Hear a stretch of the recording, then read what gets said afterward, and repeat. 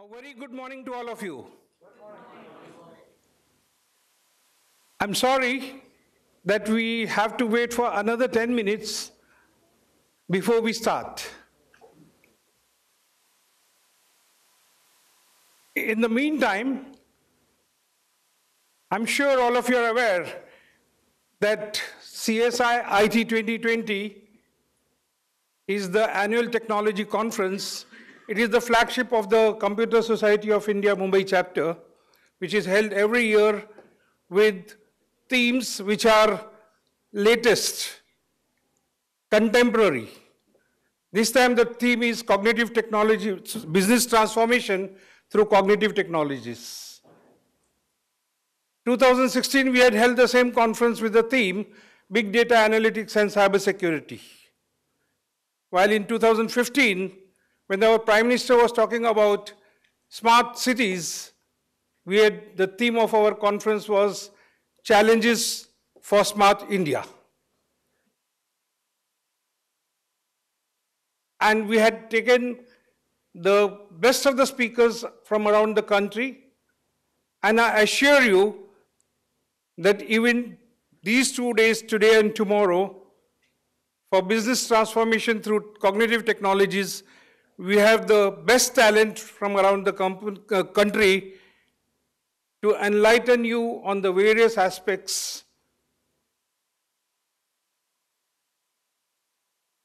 Friends, change is the only permanent thing in this world. And as Sir Alfred Lord Tennyson said, old order changeth, yielding place to new, lest one good custom corrupt the whole world. And the biggest game changer today is technology. With IoT, AI, virtual reality, augmented reality, number of tools at its disposal, being developed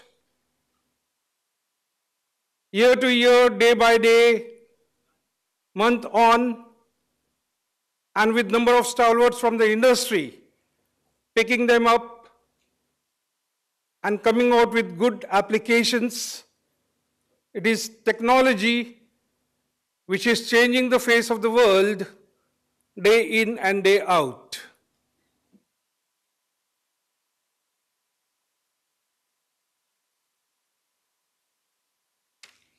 I would request Mr. Abraham Koshi, Chairman, CSI Mumbai Chapter, and Country Manager Open Group, as well as Professor Kannan, Professor IIT Bombay, to lead the following guests to the dais. Mr. Koshi, Mr. Kannan. Sir, I request you to lead Mr. James Derive, Vice President Open Group, and Mr. Nitin Sawant, Chief Guest, Managing Director from Accenture, to the dais.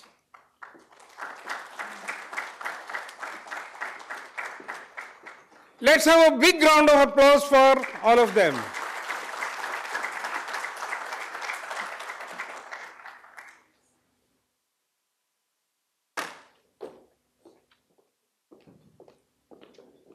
Just a prelude.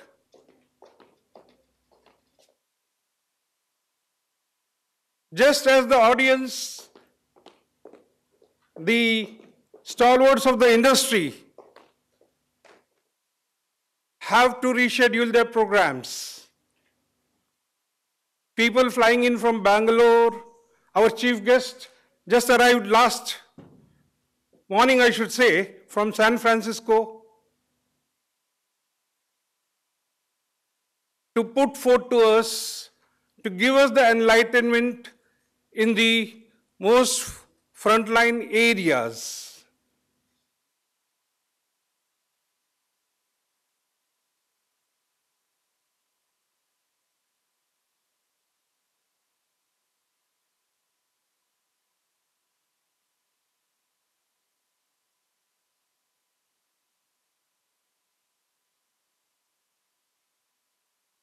I would request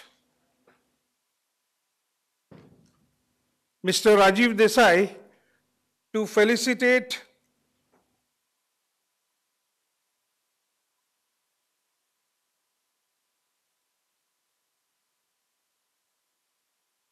to come up to the dais and felicitate Mr. James Derive, Vice President of the Open Group.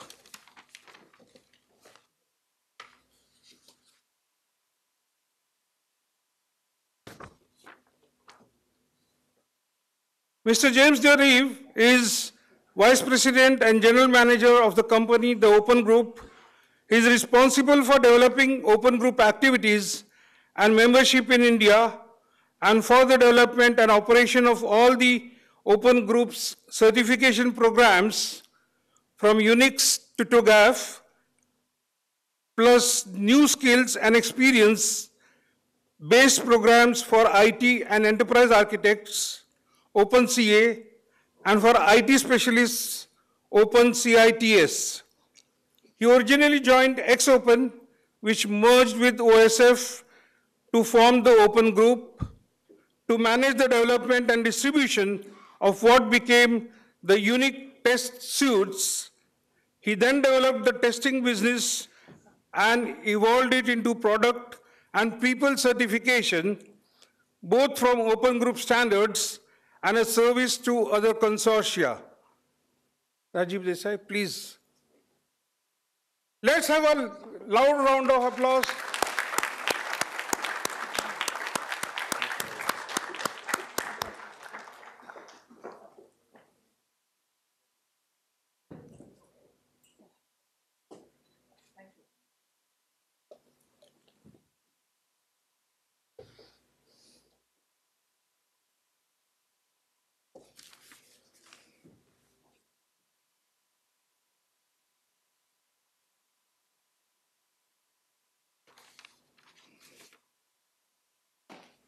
Next, I would request our chairman, Mr. Abraham Koshi, to felicitate our chief guest, Nitin Sawant, who is the managing director of Accenture.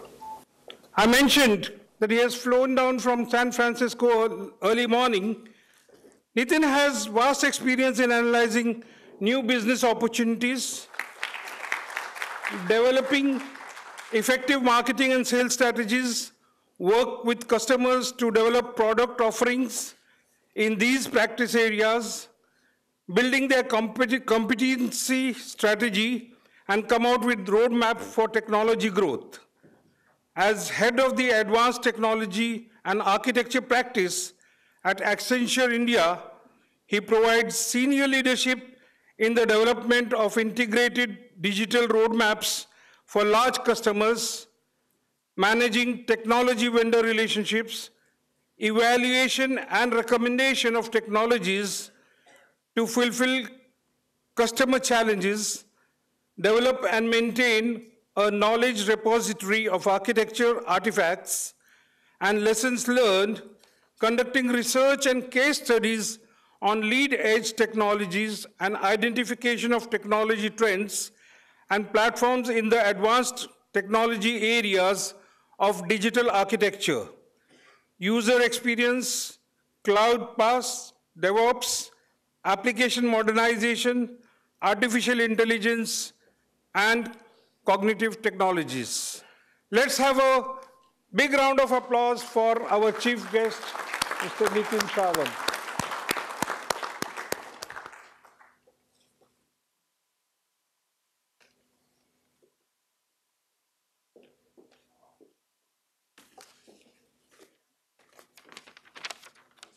That's all. 2 felicitations.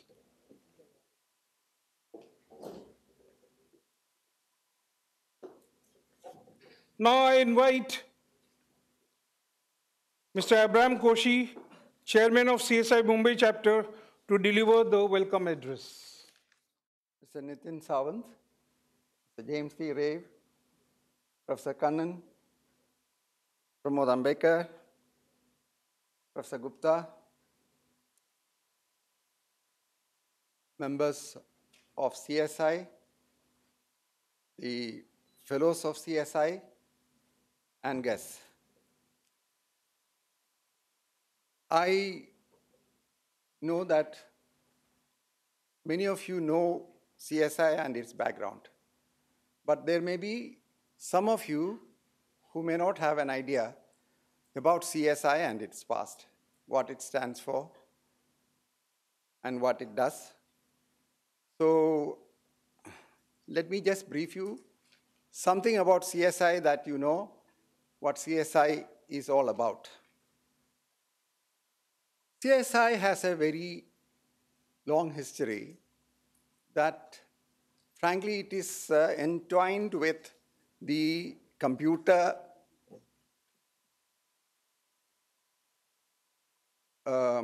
innovation, its discovery, or its making in India. It all started somewhere near when our freedom struggle was happening. The thought of starting something in the area of computer. I don't know whether you have heard of someone who started the Indian Statistical Institute. His name was P.C. Mahalanobis. As a young individual, he was studying in King's College, London. And then he came across Professor Srinivasan Ramanujam. You all have heard of him, who was teaching in Cambridge. To Mahalanobis, Ramanujam became a guru. And Ramanujam was following what was happening in India and its independence. As a patriot, what he has done is encouraged the Mahalanobis to come back to India and continue his research in computing in his alma mater, which was Presidency College in Calcutta. As a professor there, he started something called a laboratory, a computer laboratory, and later he was the one who started Indian Statistical Institute. There he got few professors and started researching and developed in their laboratory the first analog computer. It was a calculator, a glorified calculator, but it was the first analog computer in India. And that was developed by a professor called Professor Mitra.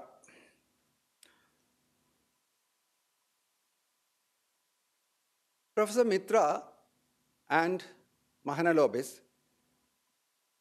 became so popular that a group of other professors who were interested in computing joined together and they formed something called a computer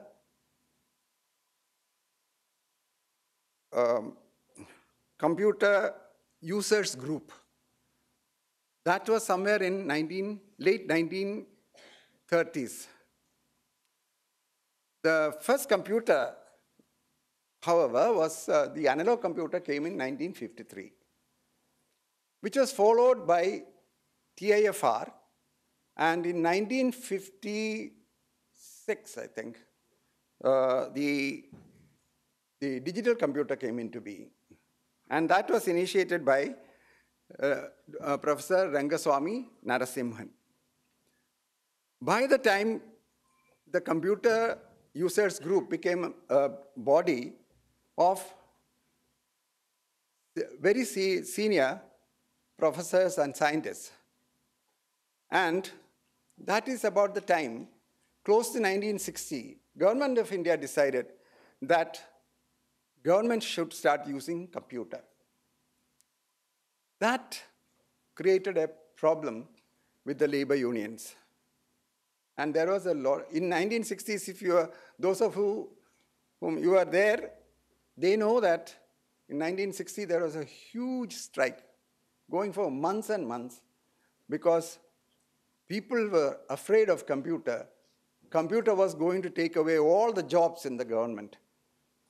That was their fear. So at that time, government approached the computer users group and said, look, we are having a problem implementing this in government offices, municipality offices, in industries, because there is so much of resistance. Then computer users group said, okay, we'll do one thing. We will go to all the government offices, go to the municipality offices, industries, and take the fear out of them by going and demonstrating and propagating the advantages of computer. And by 1965, the computer users group turned into the Computer Society of India and registered as a non-profit body in Hyderabad. DRDO was behind it in Hyderabad. That is the beginning of Computer Society of India.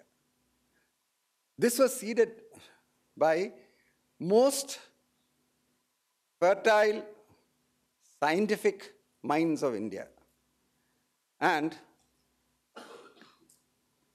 they continue to teach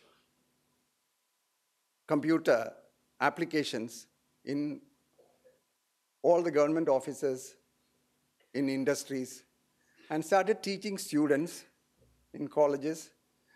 And till this day, Computer Society is very active in propagating knowledge, advancing knowledge of professionals as well as students.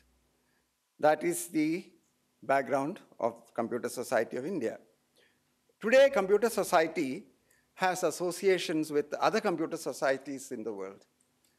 Australian Computer Society, Singapore Computer Society, Malaysia, Britain. All these computer societies are affiliated to the Computer Society of India.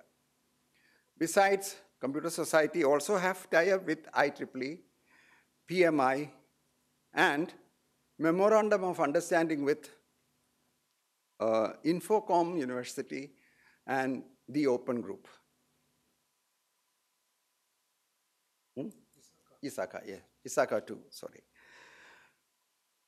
Mumbai chapter of, before I go to Mumbai chapter, Computer Society now operates in 72 different locations in India, different towns, and they are called Computer Societies chapters. You are now with Computer Society of India, Mumbai chapter. Mumbai chapter has about 42 colleges out of the 40 colleges out of the 52 colleges, and we have branches in these 40 colleges. Each branch has a minimum of 75 students, but normally a branch in Mumbai has about 250 to 300 students as members of CSI. We also have a membership strength of about 7,000 members in Mumbai. All art professionals.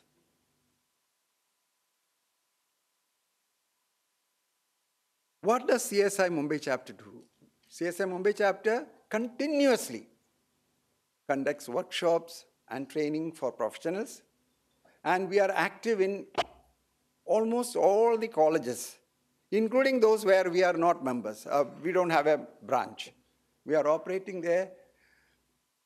The colleges where there is no branch is because there aren't 75 students who have become members. The moment they become, they cross 75, then that college also will become a member of the Computer Society of India. Is that all what Computer Society does? No. We also work with the government of India, government of various other states. For instance, now, just recently, government of India decided that we should modernize our governing system as a whole. Because what is happening in India is that one department doesn't know what the other department is doing. There is no integration. There is no common thinking. There is no top to bottom or bottom to top communication happening. In such stages, situation, what is to be done? Then, Ministry of IT realized that there is something called enterprise architecture, which architects the whole enterprise, or in this case, the government. And it's supposed to, when it is fully implemented, think as one for the benefit of all. That is something which came to being. Government invited people from various industries, various departments, and also invited CSI and the Open Group, who are actually the leaders and the thought leaders in enterprise architecture. CSI happened to be represented in the committee, national committee, that developed the e-governance reference model, e-governance model for the whole of India. This is something which is very unique, which was not something which we were doing earlier. But government has, after so many years, come back to CSI and put trust in them to be part of this, this huge activity is to redesigning the governance of the whole country. Immediately after that, that model, that reference model, is now available to you all as INDEA, India. It is available, and that is something which will be of interesting to those who are interested in technology. Thereafter, CSI was invited by government of Maharashtra. And today, CSI's members and the members of CSI, the companies who are involved with CSI, are sitting in government of Maharashtra's advisory body on redesigning the governance for the state of Maharashtra. This, as members of CSI Mumbai chapter, must be proud of, because we are actually doing something for the nation, for the state, as a think tank. What you, as a member, or even as a guest, can do, CSI is a forum where you can return to the society what the society has given to you through your career, through your life, and its progress. I invite you, when you have free time and the inclination, please join hands with CSI and give to society what we have taken through our life. Thank you very much. For putting forth the vision of CSI. And the vision of CSI has been to upgrade the skills of the corporate workers and also upgrade the employability skills of the students who are part of the student branches of CSI. Even non-members are often given consultations without any charges, and we see to it that they get their placements or internships as and when it is required. I would like to announce that recently we have put in place a students' placement cell under the aegis of Computer Society of India Mumbai chapter. We are working out the nitty-gritties so that students from Tier 2, Tier 3 colleges are also able to get placements in Tier 2, Tier 3, or even Tier 1 industry corporates. Thank you, Mr. Koshi. And now I would invite the chairman of the organizing committee of the CSI IT 2020, Dr. Kannan Modgalya, to address the gathering.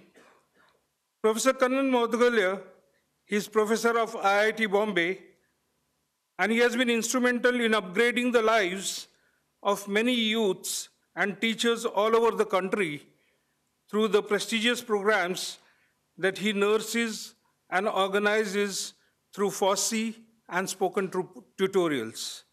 In fact, recently, he also instigated the Computer Society of India that if we are able to train a large number of students in Drupal and Python, there are a number of jobs waiting for such students around the country.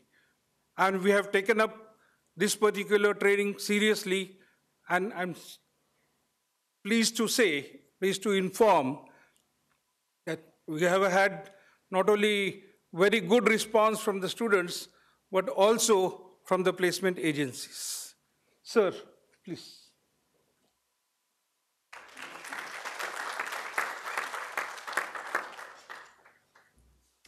Good morning. On behalf of CSI, I would like to invite you all to this conference. I would also like to invite you on behalf of the projects that I represent here, Spoken Tutorial and FOSSI, which aim at promoting open source software.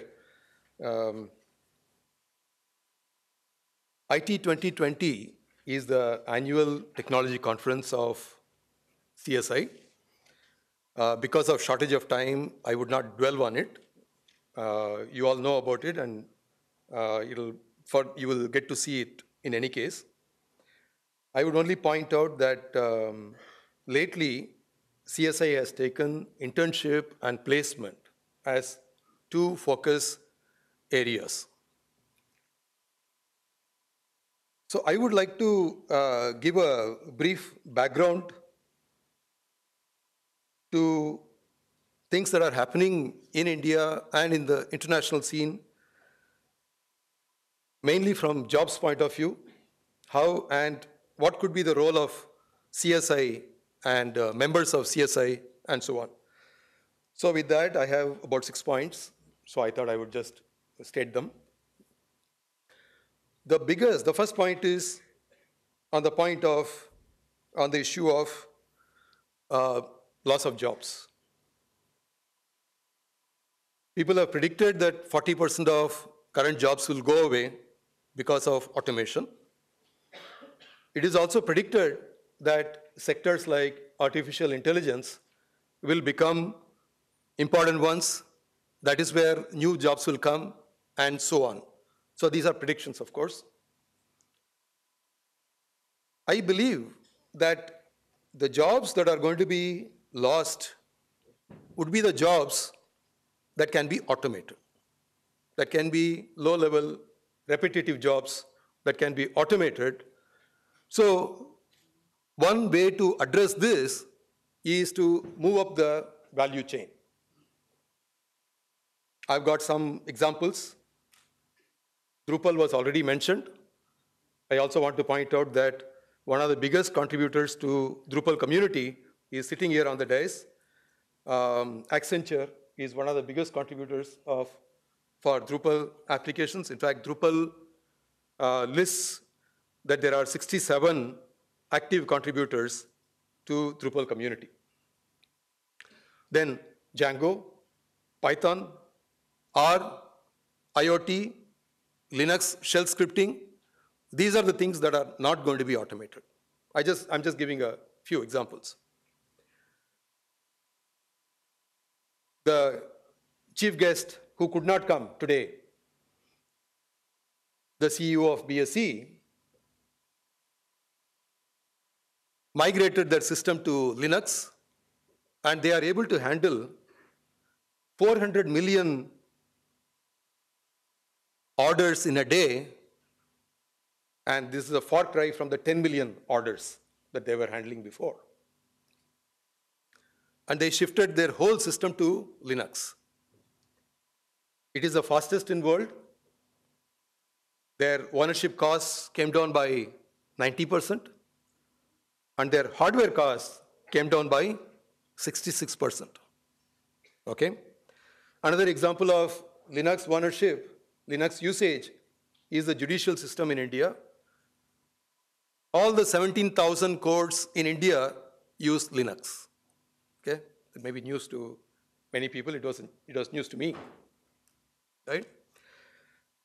We are, through the FOSSI project, we are doing a study for the Maharashtra government, which is exploring the possibility of shifting to Linux. So that was the first one. I wanted to talk about loss of jobs, and that we need to aim a little higher. Then maybe that impact will be a lot less. The second point was to talk about other sources of jobs, because I think that's going to be one of the major areas of interest or areas of concern of CSI, how to give jobs to our students. I was talking to Dr. Ajay Kumar, who is the additional secretary in DAITY. Now it is called MIGHTY, M for Ministry. So he told me, so I was asking him the extent of open source usage in the government. So he said 90% of most of the government projects, major projects, whether it is GST, whether it is Aadhaar, and so on and so forth, 90% of all they do is on Linux. He also pointed out that it's only the cloud that is still on Microsoft, and they are actually thinking about migrating that also. He also gave another interesting statistics. He said at one point, 90% of users, computer users in NIC were Windows users. Now 90% are Linux users in the government, NIC. So here is an opportunity. We have to train our children for this. Linux is not taught at all in colleges, right? I keep talking about Linux, open source, and so on, because these necessarily make the students users to play around with, fiddle with, download, take apart, put them together, which doesn't happen with proprietary software, which they can't even open. It's almost like giving a car to a mechanic and say, sorry, you can't open the hood. What kind of mechanic will he be, right? So here is something that you would want your students, our students, to dirty their hands. And open source is I would say, the best option. Mr. F.C. Kohli, whom we all consider as the father of Indian IT in India, about 15 years ago, he gave a talk in F.C. Kohli Auditorium, which was named in his honor in the Crescent building. He said the reason why China was advancing was that 90% of the software that they produce, in fact, more than 90%, maybe all of it, are used internally. Less than 10% is exported. Whereas India exports most of the software that we produce. We use very little. In other words, the software that we produce to help others is not helping us. Okay? So we need to start using them. So that's a huge market. Whether it is GST, imagine every company, every shopkeeper has to maintain their accounts. They need a programmer. And that is in Linux cloud. GST, Aadhaar, other things, electric cars, city redevelopment. Look at the state of our cities. They have to be redeveloped. Mr. F.C. Kohli also is passionate about Indian technologies. There are many solutions to that. In spoken tutorial, we follow a very simple method. Dub the spoken part in all 22 languages. Every one of our tutorial is available in many languages. Spoken tutorial is a 10-minute long tutorial, audio-visual tutorial. We call it spoken because you don't see my face. Okay, that's why it's called spoken, but there is a video, you see the desktop. We have it on Drupal, Django, Python, or all kinds of things, whatever people need. Going forward, natural language processing, automatic translation, these are something extremely important to our country to give jobs. Because it's only that way we can take the bottom 90% of the people with us. If we plan to work only with the top 10% of the people who speak English, we can never be a developed country. If we want to be a developed country, we have to take everybody along. We need languages. So that was the second point that I wanted to mention. Second, other sources of jobs. Then I want to talk about some of the jobs that come from training. Training is a big activity. I'll give one example. Something quite different from what we would normally talk here. My team, spoken tutorial team, is working with Dr. Rupal Dalal in the field of nutrition, that we would create spoken tutorials to cover the mother's and baby's health for the first 1,000 days of a baby, from the time it is conceived, from the time of conception to 1,000 days. It turns out that if a mother knows how to feed the baby properly in the first 6 months, mother's milk alone is sufficient. Now, if you don't do this properly, you have to depend on supplement, food supplement. And if you have to buy good ones, it costs about 5,000 rupees during that 6 months per baby. That's a lot of money. More importantly, we don't have clean drinking water. We don't have clean water.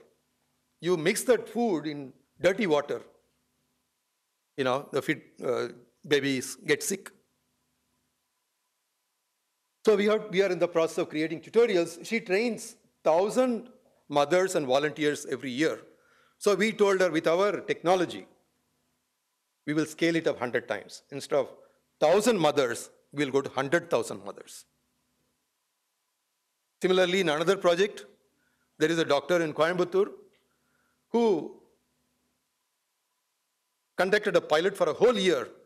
He brought heart attack patients or people who are likely to get heart attack. He started the treatment in half the time as it would normally take. Very simple. He just brought them in a special ambulance with ECG machine and so on, right? So the treatment could start as the patient is brought in. That's how the time was saved, and he could save 90%. He did a pilot for a whole year, and he concluded. Thomas Alexander is his name. The problem is how to train the paramedic who handles all this. It's a big problem. So we told them we will create spoken tutorials and give, and only people who know how to operate should be recruited.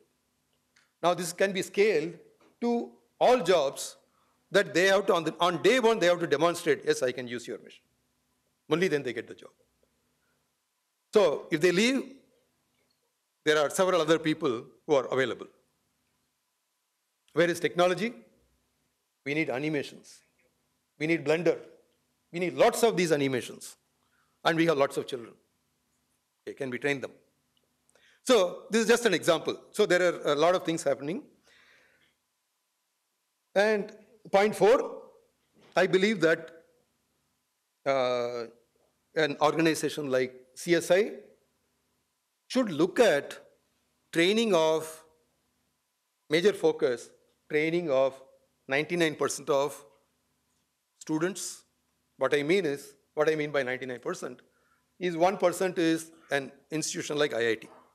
Then you have 99% all other institutions, okay?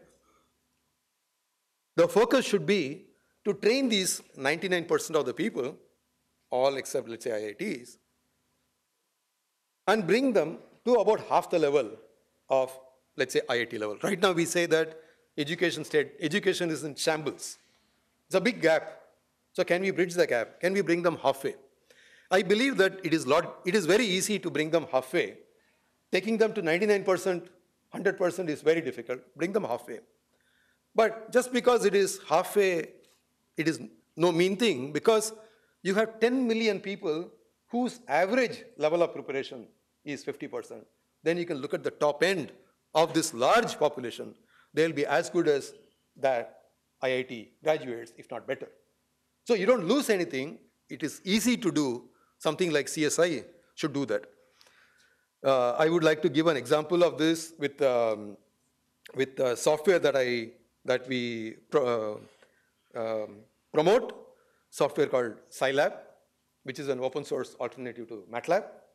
MATLAB is very powerful, very expensive, very useful, but very expensive. I believe that most users in India, most users, that means 99% of the users, don't use even 1% of its capability. So given that, why not use Scilab? It turns out that we have created Scilab code for 65,000 examples from more than 550 textbooks. It covers most of science and engineering. It's already available. So in fact, I'm giving a talk on 12th to all colleges of our T10KT, Train 10,000 Teacher training program of my colleague, Professor Phatak. I'm going to address these people, say that it is already available, come and use it. Anyway, you're using less than 1% of it. Whatever you do there, you can do here. It's available free of cost. It has been created by more than 1,000 students and faculty members of our country, created with MHRD's funding. Come and use it. So that 99%, 1%, we should keep in mind. I would want CSI to look at that. In order to do all this, our students need laptops. All our students, it turns out, I went through some statistics, most of our students, college-going students, definitely have a smartphone. But less than 10% of them have access to laptops. Laptops are a creative device, whereas a phone or a tablet is a consumption device. You cannot create, you cannot write a program, you cannot enter data. You can do that with great difficulty. So we have come up with a 10,000 rupee laptop. I would want you to see it later. It runs Ubuntu right now. 4 GB RAM, 32 GB NAND flash. It will have a small extendable slot in which you can add 128 GB NAND flash if you want. That is extra. Or you can put a 2.5-inch hard disk. The most interesting thing is, well, actually there are two interesting things. Lightweight, okay, 1.2 kg. The second thing is, it comes with a 10,000 mAh battery. In fact, we had done, we tested it thoroughly, and we found that, stress test, we found that with full brightness and HD video streaming from internet, battery lasted 8 hours. So for normal usage, I believe that it will easily last 12 hours, which means a student who goes to college in the morning by bus, comes back home at the end of 12 hours, can still use it. Can still use it. It is 10,000 rupees. I believe that, and we are going to do this without government support. So it is going to happen. Because there were uncertainties when we started with some of our projects. Interestingly, we studied the sufficiency of such a system earlier with a 1/4 power machine. It had 1 GB RAM, 8 GB NAND flash. It had, but it had 5,000 mAh battery, although the battery time was, it was about half the time, maybe slightly less than 1/4, 1/3 or so, 4 hours, 5 hours. That was 7,500 rupees. 20% of students who come to IIT Bombay in their first semester do not have their own laptops. I'm talking about IIT students. 20% of them don't have laptops. And they have CS 101. And I call it unfair competition. 80% of the students have their own laptops. These 20% of the students, if they get a doubt at 10 o'clock in the night, it'll take only 5 minutes to verify, but you need a computer. You have to walk 1 kilometer across to the lab. And if it is raining in our monsoon season, those doubts will never get, those bright ideas will never get tested. What about our children in colleges? And their college buses leave at 5 o'clock in the evening. They don't have computers at home. So they think mugging up is programming, right? Because they don't have computer. They don't have access to computers. So it is extremely important. Last point about business model. I keep talking about open source software. Does it mean that there is no business? Accenture is doing business. They are doing open source. How are they doing it? So it turns out that the applications that are heavily used, which are used to build custom models, the building blocks, basic building blocks can still be open source, can be shared, and the community helps improving it. So your software, your proprietary software, which works on top of these, will keep getting better and better thanks to the community. Of course, that basic applications can be used by a lot of other people for a lot of other things. Our spoken tutorials are released under CC BY SA Creative Commons Attribution Share Alike license. That means anybody can use them, anybody can even make money out of them without giving a single paisa to us, can build other educational content. Was done so because of the government. Government asked us to do that, and they gave all the funding. The cost of training for us through that method, we have trained about 4 million students during the last 6 years. Cost to train one student on one topic end of last year was 50 rupees, less than $1, whether it is PHP, whether it is Python, whether it is Drupal, whether it is Perl, Ruby, and so on and so forth. Of course, C, Java, so on, Scilab. And I predict, how did I come up with this number? I just said, what is the total cost? Divide by the total number of people trained. That's it. I'm not even valuing the content that I created, the 8,000 tutorials that we have on our webpage, about 50 different topics, all that I'm not counting. That it is available in 22 languages, I'm not counting, right? And I believe that it will come to about 25 rupees end of this year to train one person on one student, one person on one topic, and why can't it go to 5 rupees? Why can't it go to 1 rupee? You have to train so many people. So the business model is because we have numbers. We have numbers, and I believe that there is no conflict at all. Okay? So with these words, I've already taken a lot of time. With these words, I would like to conclude this introduction session. I'm not going to talk too much about how many people there are. About 350 people have registered. There are many speakers, but then you can see the list of speakers and what they are going to talk in the list. And more importantly, I would like you to stay for the entire duration and find out for yourself. Thank you.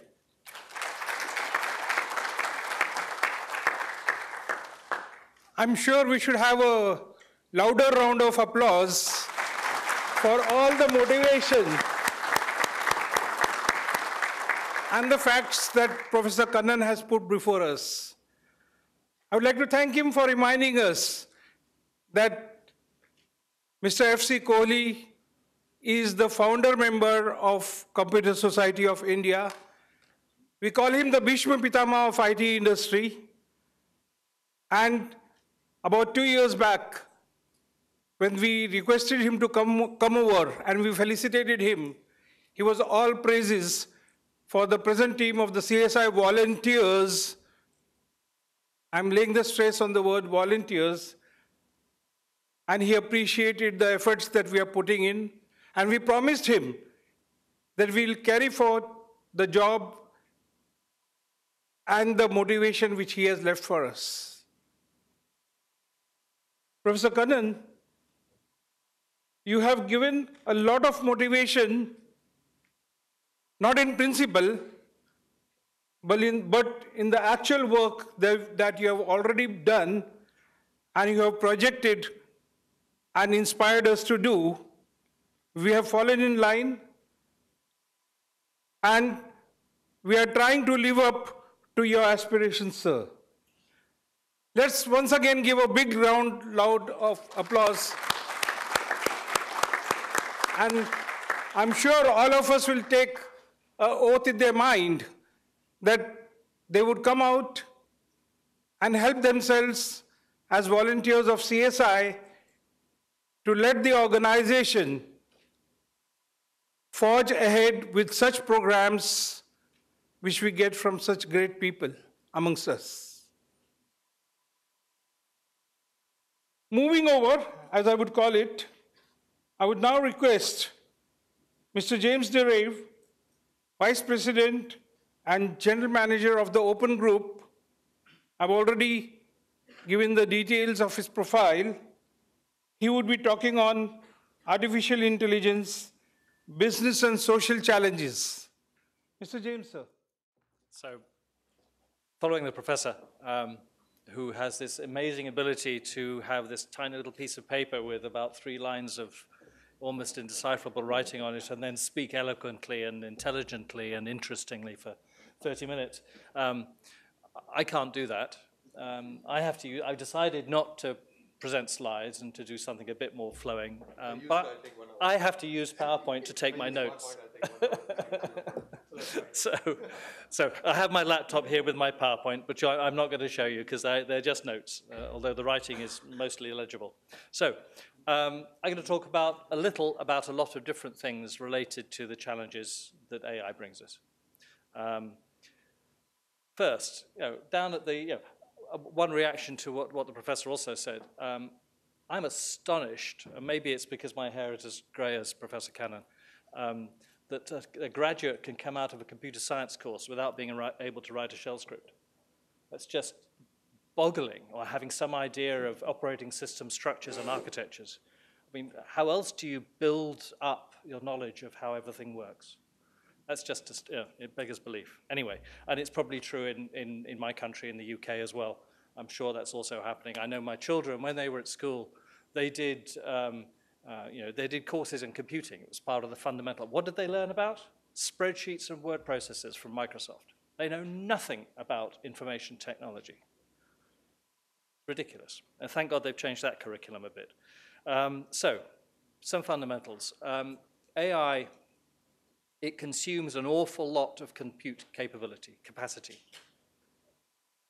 The use of artificial intelligence, data mining, these big data lakes, all the algorithms that work on it, immense amount of compute. And we've come to kind of expect that compute is infinite.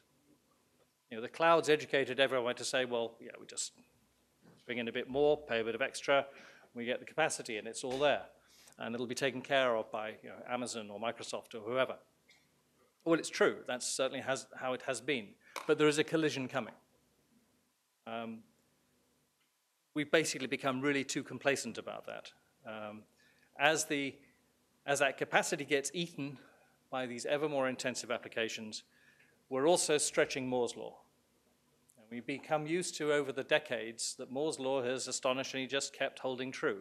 Everything doubles every 2 years, prices go down, capacity goes up. There is a limit. I mean, the atom is the limit. So as the feature widths get smaller and smaller over time, the time interval between new releases and new technologies increases, and there are limits approaching. So that is going to halt progress at some point. There are new architectures being used. I was looking at some stuff on the web last night, memory-driven computing, task-specific processors. These can provide a lot of relief in an area where we're actually constrained by the compute capability by enabling different ways of accessing the data. I was seeing an example of a single board computer, an old term, 4 terabytes of memory, multiple processors, able to be stacked up into a rack, 40 of the things, 160 terabyte, all addressable memory by all of the processors in the rack. Graphics processors, ARM processors, Intel core processors, all able to access all of that memory, all in parallel. So those things are going to change the model of how we can get at that compute capability. But that, again, there are going to be limits. Then there's new physics. And while we stay with the basic silicon physics we've got those fundamental limitations of that physics. Quantum computing, I don't understand it. I'm sure some people here do. I'm told it's going to has the potential to make a vast difference. So let's hope it can. Memristors. Resistors that remember the current that was flowing through them, that can be used for both computing and memory. Photonics. These things are going to happen. They're in the lab today. There are working things in the lab today. And yes, there's a need for million-fold scaling before they become commercially viable. But those things are going to come. Professor Cannan talked about people. And without the people, none of it happens. Where are those skilled people going to come from? Where are you going to find the machine learning scientists, the knowledge engineers, the data scientists, the mathematical modelers, the speech scientists? You look what Amazon and Google are doing. They're building R&D centers near the best universities they can find in these subjects. Let's go where the people are. Let's create an attractive facility. Let's get them straight out of college. That's what they're doing. They're spending a lot of money on that. What's India doing on that? Where is India's artificial intelligence center of excellence? I did learn something about, there's a thing called the Deep Learning Initiative. I wasn't really able to find out what it's doing and how it's doing, but is that going to be the center of excellence? Is that what, or is IIT going to start building centers of excellence in this? I read also Times of India in July, a headline in it saying, the dearth of AI talent makes Indian companies scout for candidates abroad. So there's recruitment of expats and recruitment of people from Europe and the US being brought into India to enable Indian businesses to tackle this business opportunity. The world is changing. Different topic, bias. I'm told that bias has a special meaning to statisticians, and I'm probably therefore not going to use the word correctly. I'm sort of using it in the human sense of things not being quite right. I have a camera. Not a very expensive, neat little piece of Panasonic. It's a Lumix compact camera. It does astonishing things. Like most people's mobile phones do now, it'll recognize faces. Now, my wife is African, she's black. Our children are mixed race. I take a photograph at a Christmas lunch or a family get-together. It recognizes the white faces. It doesn't recognize the black ones. That's bias, because it was trained, either it's trained on a particular sort of data set, or the algorithms it's using to determine what the edge of a face is or what the color of a face is biased, just is. There's a report that training data sets of images, the COCO and the in situ image collections, were used to train on recognition of gender. 100,000 images taken from the web. There was bias in the data because there were more images of men than of women, just because of the way where they collected those images. There was also in the report, it was talking about, well, there were a number of images of women in domestic situations, more so than men, and the number of images of men in work situations was greater than that of women. So they trained the recognition algorithms on this data set. It identified a man wearing an apron in the kitchen as a woman. Now, that's something really potentially evil in there.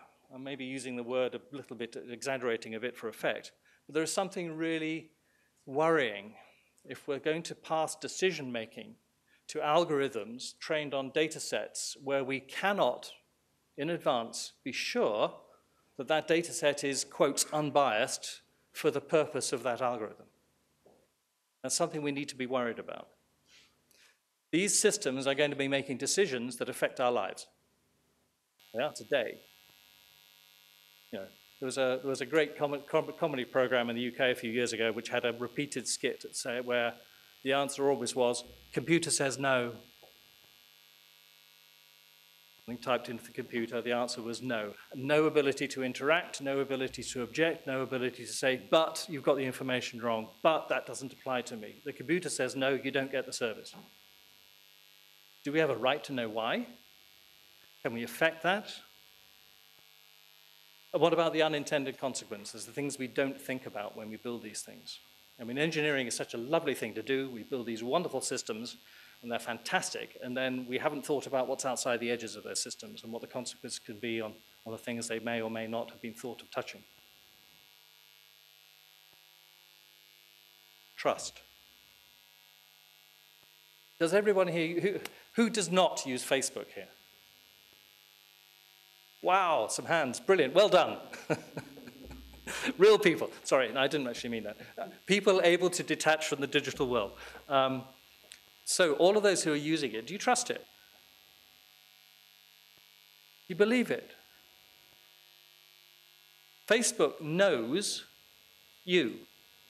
It knows what you want to read, what you want to see, what you want to talk about, who you want to talk to, who you want to listen to. It knows it.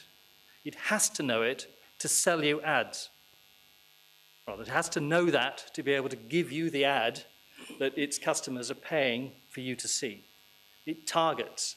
And to target that, it has to know an enormous amount about you. So Facebook users live in a bubble, an insulated world.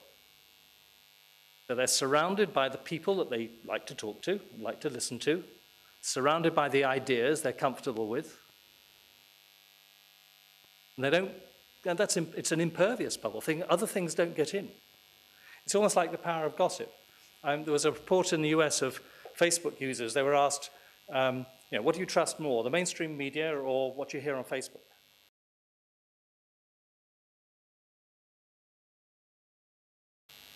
Well, Facebook comes from people I know.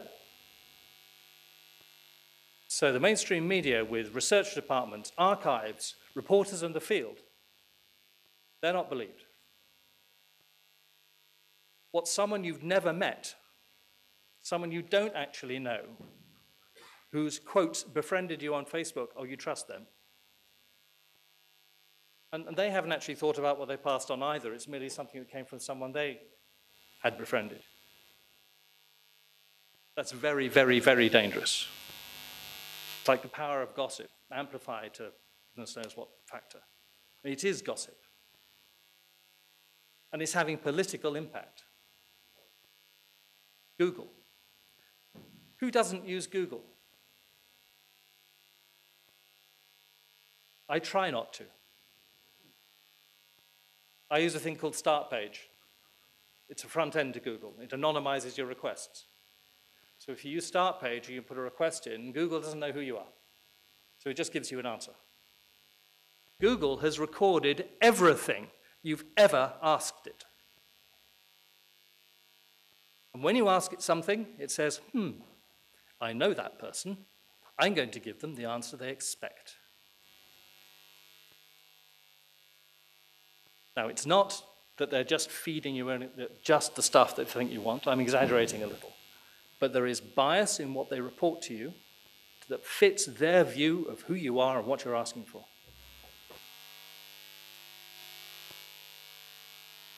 It knows where you've been. Use Google on your mobile. It knows where you are. It knows exactly what you've been doing ever since you started using Google on your smartphone. It remembers it all, only to serve you better. Do no evil. I don't think they try and do evil. I think they're trying to be good. But the amount of information they hold about everybody is vast. So that makes me think a little bit about privacy. I was pleased to see a few weeks back, maybe it was a couple of months, Supreme Court here decided that privacy is a right. That's going to have very interesting consequences for everybody that tries to do business in India. There's a a law coming into force, or a directive in the European Union comes into force in March next year called the General Data Protection Regulation. It's worth reading. It's not very long. It's written in a readable language. It's you could argue it comes from the very far end of a spectrum of privacy concerns, where you might find, well, India currently is at the, or has been at the other end of that spectrum, and America also up there as well. The GDPR is from the very privacy concerned end of the spectrum. But it says things like individuals have a right not to be subject to a decision when it's based on automated processing. You have a right to be able to object and have that decision revisited. In the light of what I was saying about Google and Facebook and everything else that people like Walmart are trying to do, these are important factors. So a data owner must ensure that the people you hold data on must be able to obtain human intervention, must be able to express their point of view and obtain an explanation of a decision and challenge it. I think with the rise of AI, those things are absolutely crucial. Otherwise, the AI will be running our lives. Another key provision is you can find out what information people hold on you. There's a journalist, I read a report a couple of weeks ago, journalist in the UK asked Facebook for a copy of the information that Facebook held on her. She expressed great surprise when a 180-page document arrived in the post. I'm surprised it was only 180 pages.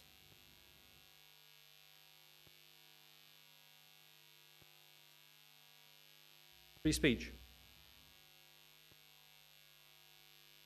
Have you, some of you may have been following the, this Russian interference with Trump's election saga, which has its wonderful entertainment value, but has a very serious aspect to it. In one sense, there's nothing new. Russia and America have been trying to feed each other propaganda ever since the end of the Second World War, more or less effectively. There was Radio America, or what it was called, broadcasting propaganda into Russia, and there was Russian radio broadcasting propaganda, and you've got the same now with television. You've got RT broadcasting propaganda in the US, and vice versa. So all that's, there's nothing new. What is new is, instead of seeing this thing in print or hearing it from a Russian-branded news channel or an American-branded news channel where you kind of know what to expect, it's slipped in underneath people's filters because of the AI-based targeting and the channels being used, Facebook, and the personal bubbles in which people inhabit. It's getting through all those filters. It's coming from a friend. So moderation of fake news is going to need AI. It's way out of any kind of human management scale. It's going to need AI.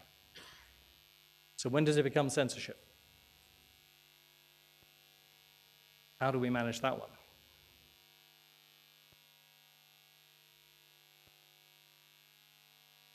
Driverless cars. I love the fact that India is probably the last country that's going to get driverless cars.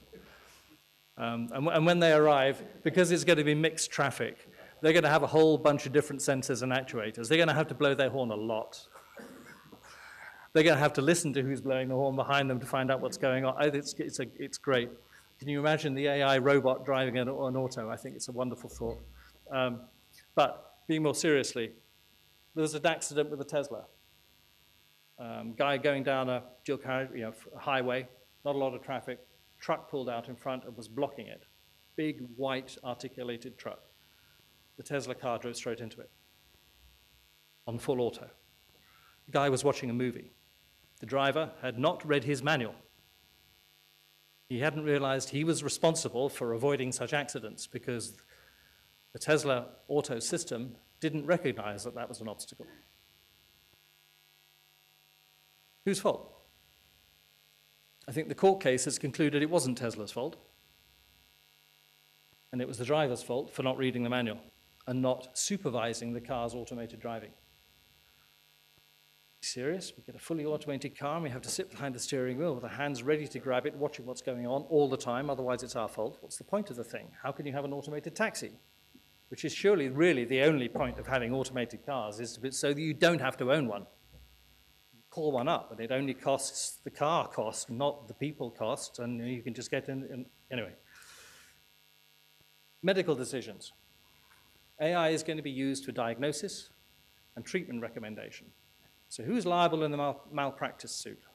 The data scientist or the doctor that said okay? Or is there a doctor that's going to say okay? How do we guard against artificial stupidity? People can be stupid. We're building these things to be intelligent, and they're only going to be, well, maybe they can be more intelligent than us, but I think they can probably be more stupid than us too. Note that DeepMind, the firm that Google bought, has an ethics division. It is researching ethics issues to do with artificial intelligence for the future. What happens when we reach the singularity, so-called, when AI achieves self-awareness and becomes more intelligent than we are? And what do the ex-drivers do? And it's becoming real. I mean, self-driving cars are a little way off. Self-driving trucks, they're trialing convoys in Europe at the moment. You've got a driver in the front truck and you've got 2 or 3 behind that are on full auto. Follow within 6 feet. Straight up the highway. Saves fuel, because you're all slipstreaming. So it saves money, significant sums of money. What happened to the other 2 drivers? Well, right now, they've got to be sitting behind the wheel looking at the back of the truck in front, falling asleep. But where it's going is there'll be only 1 driver and then no drivers. So what do the drivers do? The number of truck drivers in the US, I was looking for the number, I haven't found it, but it's enormous. It's a huge business. People driving trucks and vans. Back in the Industrial Revolution, there was a bunch of people in the UK called the Luddites who protested against machinery being installed in the weaving trade. The story is a bit muddy about exactly what they were protesting about, but the term has come to be used, people who object to new things, automation, machines, etc. You're just a Luddite, you don't know. I won't use Facebook because I'm a Luddite. The argument against that objection, the argument for the innovation and for the replacement, the installation of machinery and the displacement of people, is there is a net benefit, and there's a net economic benefit. The whole society becomes more wealthy. And that has been true in the past. New technologies come in, it changes things, and the whole society improves. But there's a lag. How long before that benefit accrues? And what are you going to do with the people that are displaced during the lag? Or is for them the lag the rest of their lives? There's a demographic factor. This is fascinating. We have aging populations in much of the world. Increasing numbers of younger people are needed to provide care for older people. This is true in the UK, the US, most of the rest of Europe. It's true in China. It's not true in India because you have such a much younger population. What I found very interesting was I went onto the World Bank site and I looked for dependency ratios. You have your total population. What percentage of that population is of working age, which they define as being between 16 and 64? Surprising numbers. In the UK in 1960, it was 54% were of working age. Last year, it was 56%. But we have an aging population. That can't be right. It's immigration. About 4% of that, 5%, is Eastern European immigrants into the UK who come in their 20s and 30s and do work. The US, 66% working population in 1960, 52% last year. China is absolutely astonishing. In 1960, it was 76% of the population was of working age. It's now 39%. And that's because of the one-child policy. That is age. It's not a lot of young people. That's age. Think of the pension implications. Think of the hospital, medical implications, the elderly care implications. There's going to be jobs for Indians working in China, taking care of old Chinese people. India, 1960, it was 77%. It's now down to 52%. And I have to, the only way I can rationalize that is there's a lot of people younger than 16. And maybe, I don't know what the average life expectancy is in India. Okay, in the UK now it's in the high 80s, I think. So in India, the dependency ratio is only 52%, but I think that's because there are a lot of under 16 dependents, that's my guess. I probably need to do some further analysis. Those numbers and those thinking, those demographics are going to radically affect the economic impact that artificial intelligence has upon this country and this community. Think also of the eroding tax base. It's only the earners that are paying income tax. Okay, here you don't have a big income tax take, it's mainly indirect, but it's only the earners that are earning the money that pays the indirect taxes. So if the dependency ratios keep falling, productivity has to go up, otherwise economic decline. Automation may therefore be a savior there. Automation, the whole case, yeah, we can increase, robots increase productivity, AI can make things more efficient. How do you distribute the wealth? It'll only work if the earnings from that additional productivity are distributed to the people and the states where the workforce has been displaced. Globalization works against that.